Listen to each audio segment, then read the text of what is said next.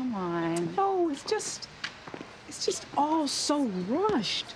No time for an engagement party or bridal shower. Really, Sabrina, it looks as if we have no home training. We should have taken months to plan this. Really, why the rush? If you're pregnant, you can tell me. For the millionth time, no, I'm not pregnant, okay? Trust me. Jason and I are in love. We're really in love. Jason makes a good impression, but we haven't met his family yet.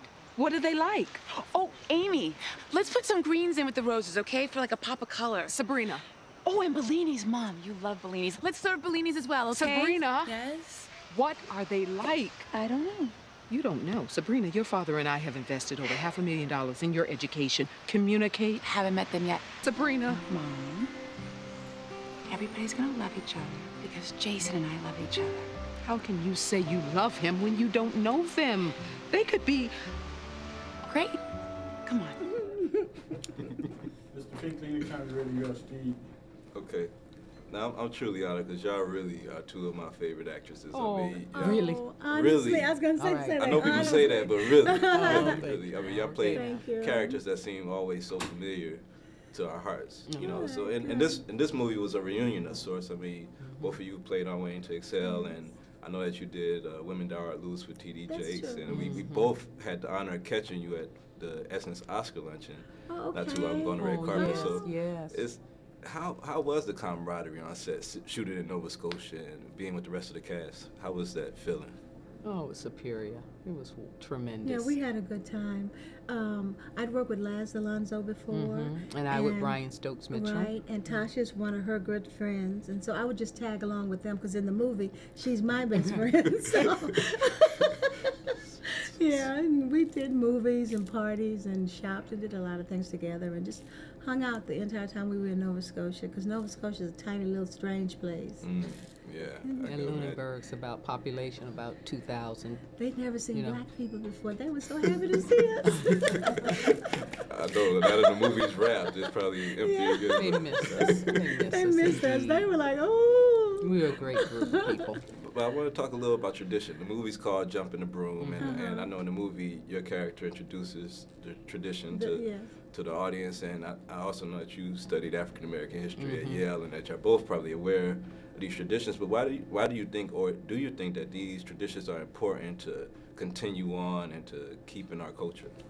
I think they, provide the connective tissue, a little connective tissue with our history. Say if you, if you forget your history, you're subject to repeat it.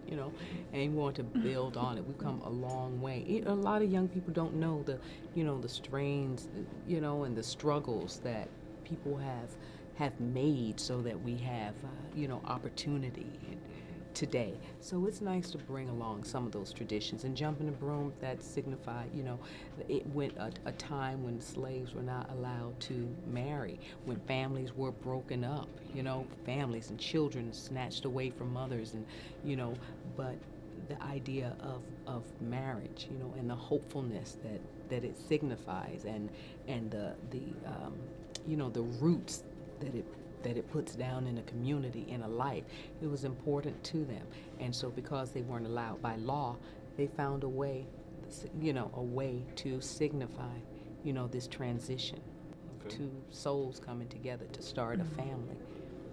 It's also a great theme for a movie, to bring it together with, this is a tradition that we need to follow, and the movie is about a wedding, and so it really makes it exciting to see what's going to happen with this broom. Something as simple as a broom could, stop two people from getting together. Right. Mom, this is Sabrina.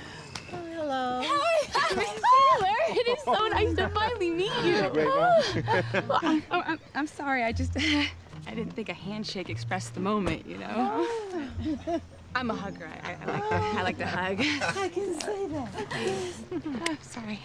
I'm Claudine Watson. Oh, Pam Taylor. Well, may I say that you've certainly raised a wonderful man.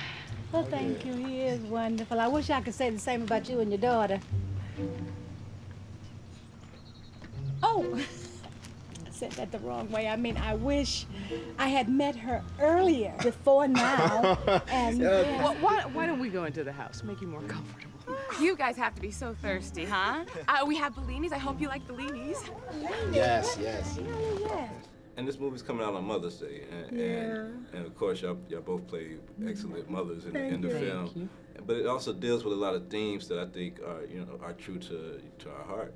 And one of them is like letting go and dealing with kids that are growing up.